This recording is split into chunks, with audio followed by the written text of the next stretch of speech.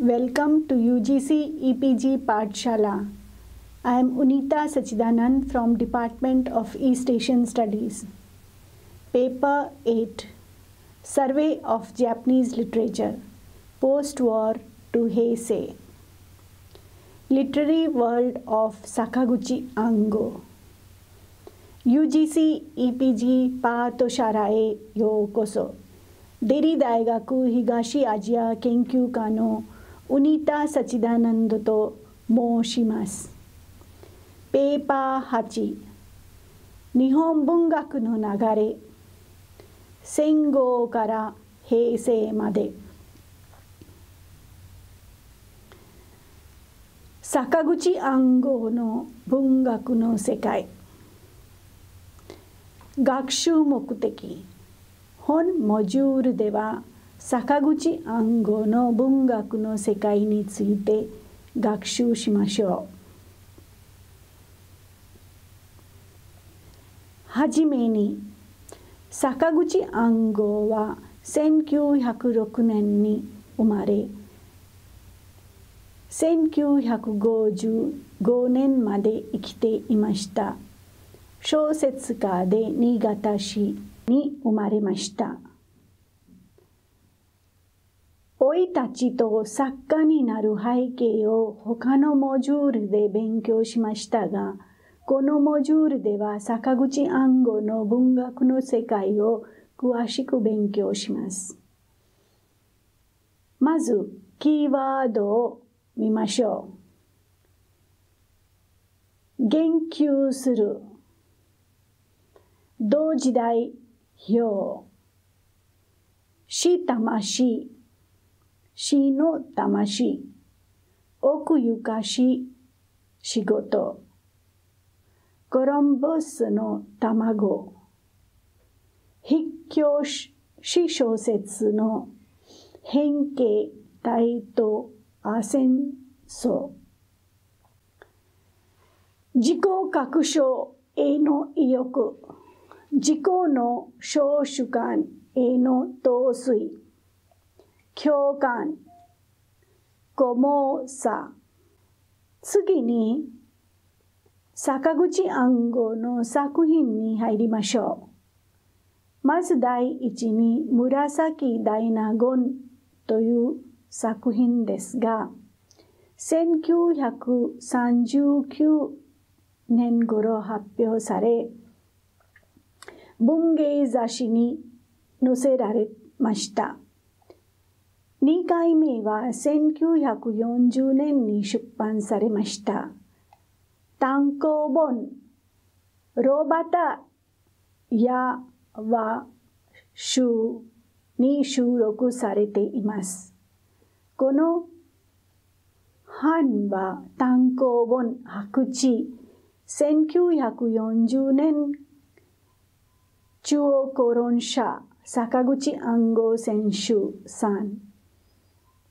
1948年、銀座出版社に再録されました。紫大納言に言及した同時代費用は少ないのですが、井上雄一郎は坂口安吾著。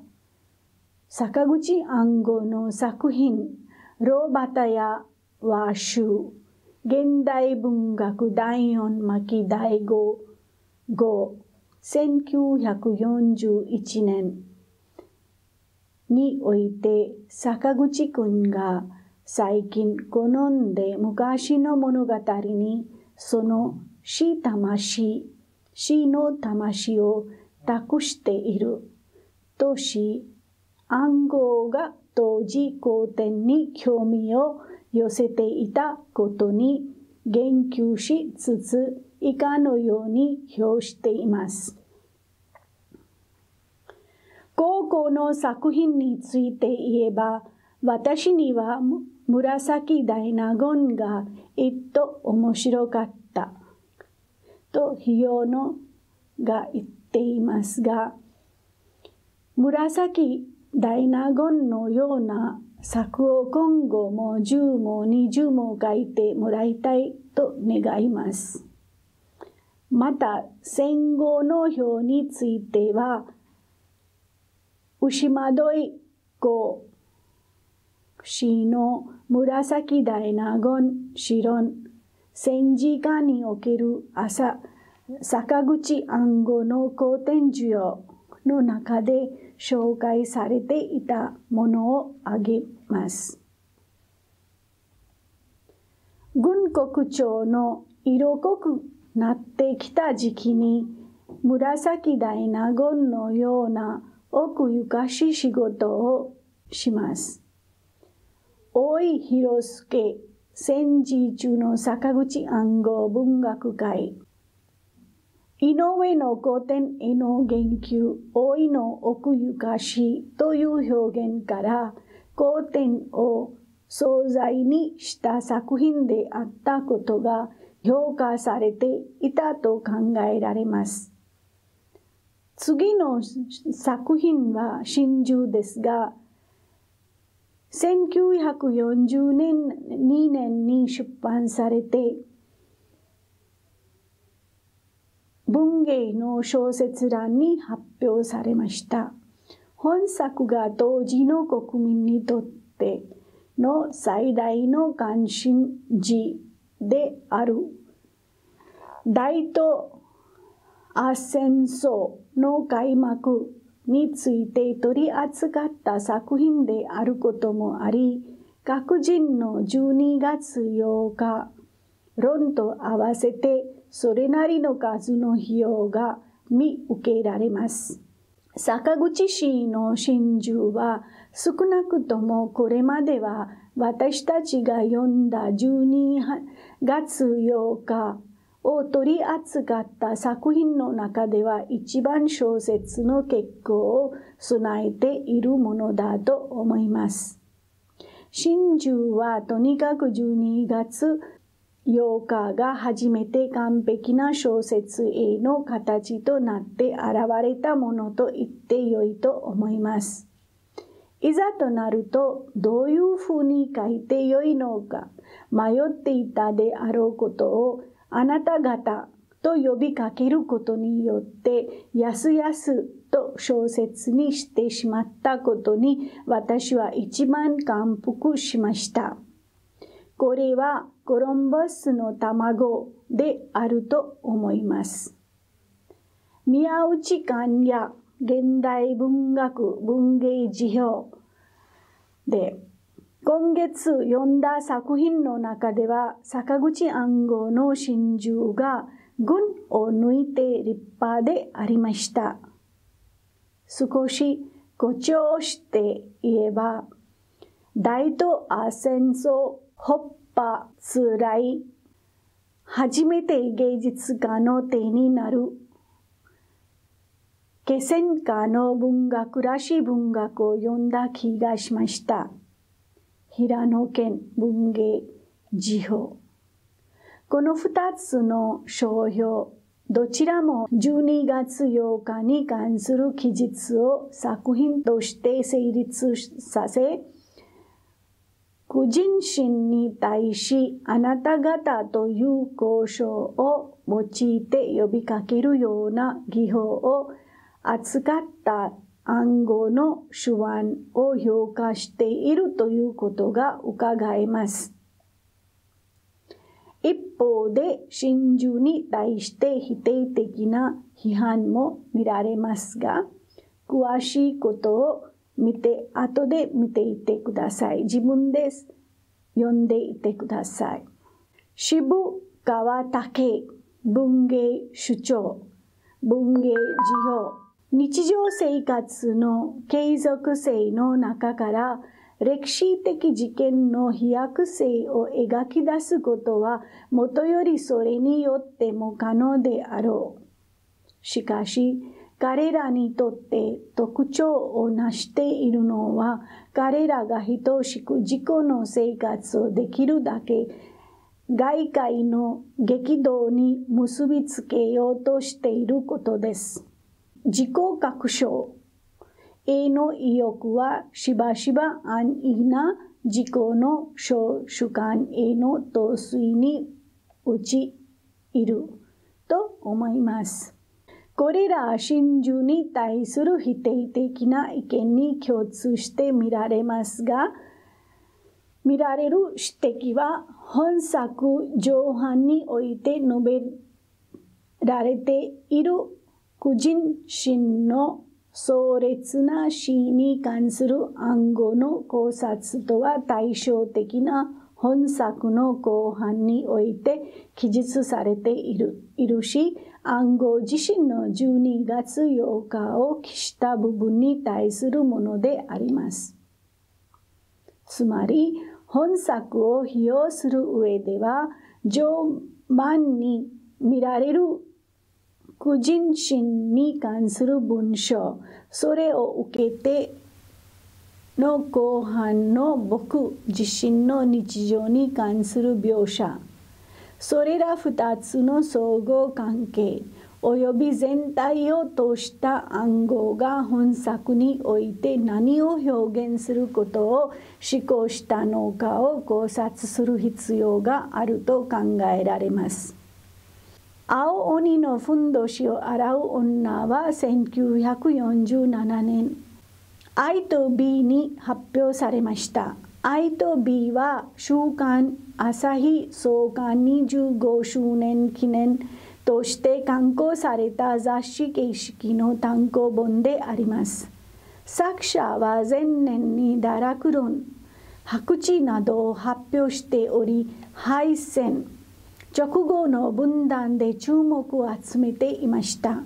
その後、本作は同年の12月に刊行された単行本「青鬼のふんどしを洗う女」に収録されました。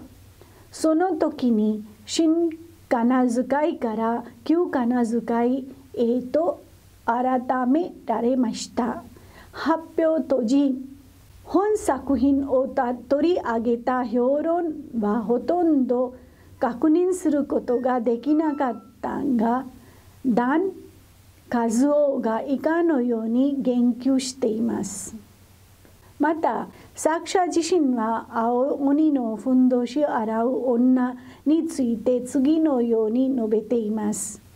青鬼のふんどしを洗う女は昨年中の仕事のうちで私の最も愛着を寄せる作品でありますが、発表されたのが週刊朝日に15周年記念に編まれました。B と I 原文ままという限定出版の雑誌であったため、ほとんど一般の目に触れなかったらしいです。私の知友友達ね、知っている友達の中でもこれを読んだという人がほとんどなかったので、寂しい思いをしたのでありました。我が師匠の息吹、青鬼のふんどしを洗う女は発表された媒体の特殊さのため、作者の愛着とは裏腹に読者を多くは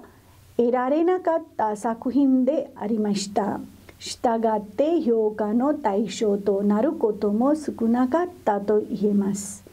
次の作品は決闘です。決闘は1947年に出版されました。発表後、著者、作家、成人の単行本に収められることはなかったのです。没後である1968年、当記者より刊行されました。帝元坂口暗号全集第4巻に初めて収録されました。帝本坂口暗号全集の解説及び概題には以下のような記述が見られます。決闘は堕落論の主張を小説化した軽妙な作品であります。全体は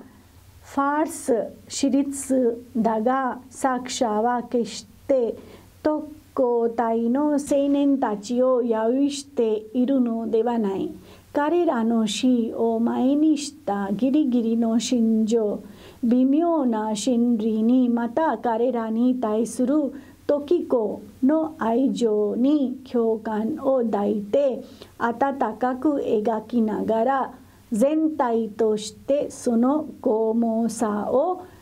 ファースとしてえぐっているのだと思います。と書いてあります。本来ならどんな時代でも男女の愛情、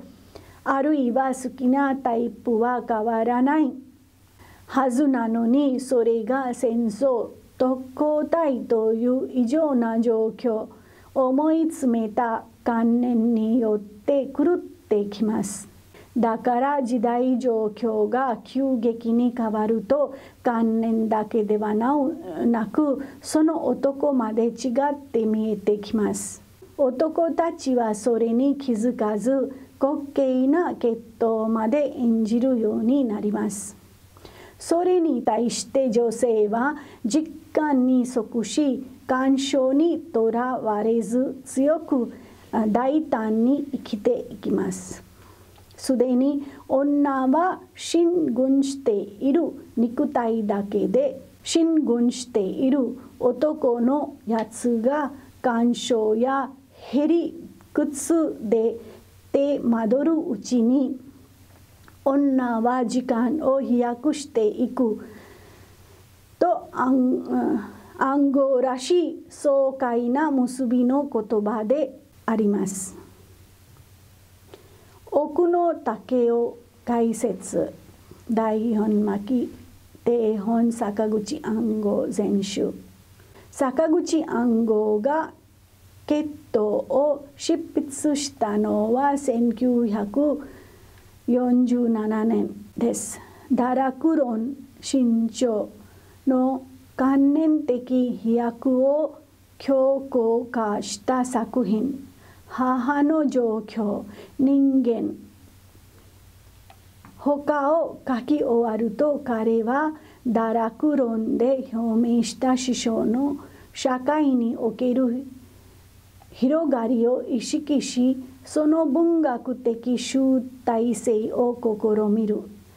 戦時下から戦後に至る人間の意識化の変貌、戦後における人間の精神史的意味に主題を求め始め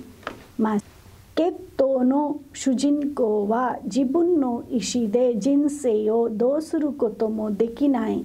戦争の人形であって、戦争に呪縛されています。だからバカな約束をしたり、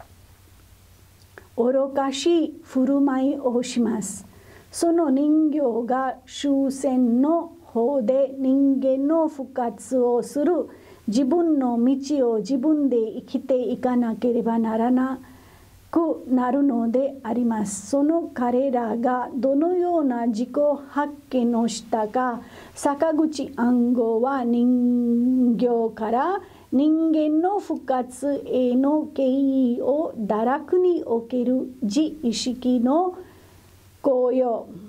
その正当化として描き、論理的な展開を試みています。決闘は堕落論の主張を小説化したものであり、それを戦中から戦後の人々の内面の変化、人形から人間に即して描いた作品と言えよう。白地短編小説です。1946年に出版されて、中央公論社は出版社です。戦争末期のさまざまな人間や家畜が同居している裏町の物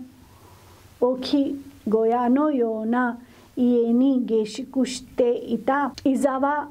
という青年は、部屋に逃げ込んできた白地の女と関係を結びます。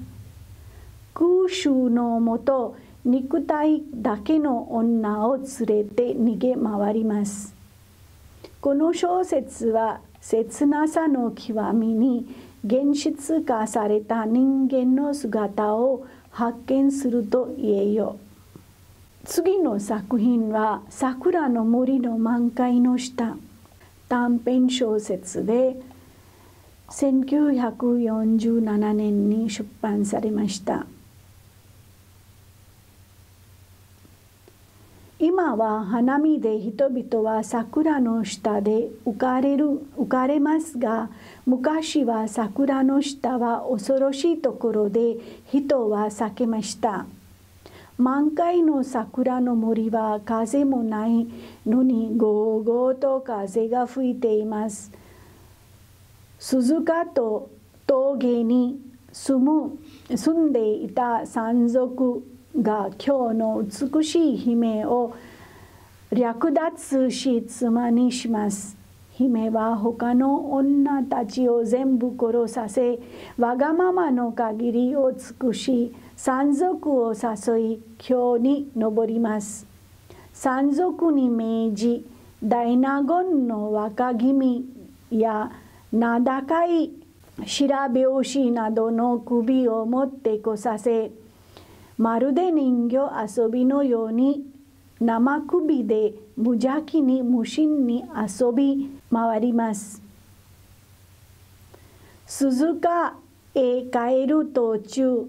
満開の桜の森の下で背負った姫は鬼の姿になって山賊の首を絞める。グロテスクの極致がこの世のものではない美を作り出した傑作で、民族の深層意識をえぐり、未来的な芸術を案じています。結論、坂口安吾の文学の世界は次のような文学を含めています。古典を素材にした作品が多いのです。この世のものではない美を作り出した傑作、民族の深層意識をえぐり、未来的な芸術を案じている作品を書きました。人間の復活ですが、戦時下から終戦後に至る人間の意識化の変貌、戦後における人間の精神史的意味に主題を求め始めている作品を坂口安吾が書きました。決闘の主人公、自分の意思で人生をどうすることもできない戦争の人形であって、戦争に呪縛されています。だからバカな約束をしたり、愚かしい振る舞いをします。その人形が終戦の方で人間の復活をします。自分の道を自分で生きていかなねばならなくなるのであります。その彼らがどのような自己発見をしたか、坂口安吾は人形から人間の復活への経緯を堕落における自意識の高揚、その正当化として描き、論理的な展開を自分の作品の中で試みています。以上です。